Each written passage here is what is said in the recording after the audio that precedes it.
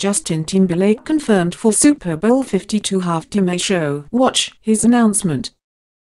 Justin Timberlake wants to show you a few things. The former NSYNC frontman is headlining the Super Bowl 52 halftime show when two NFL teams square off for the coveted Vince Lombardi Trophy. Justin's big announcement comes nearly 15 years after Janet Jackson's infamous wardrobe malfunction at Nipplegate. Justin Timberlake nearly broke the internet on Sunday when he took to social media and made the seismic announcement that he was confirmed for the halftime show at Super Bowl 52.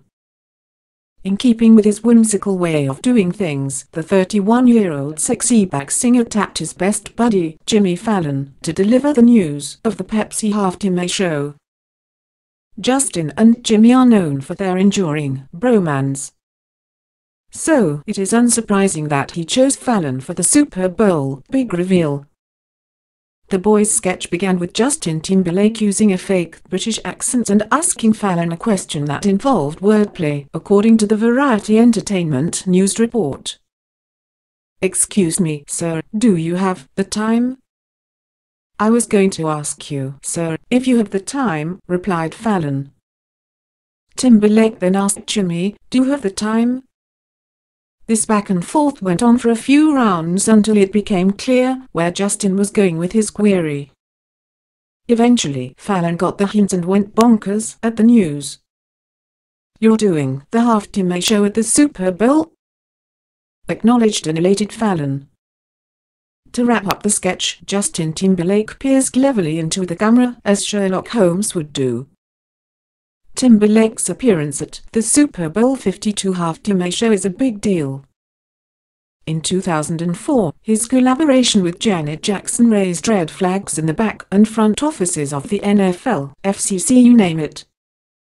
Jackson's breast-bearing incident, which she declares was an accident, changed the landscape of live television regarding potentially offensive acts. And while fans have called for her return, there's no official word on her status. If so, Justin Timberlake hasn't let the cat out the bag yet. Nonetheless, 2018 is shaping up to be a phenomenal year for Justin Timberlake.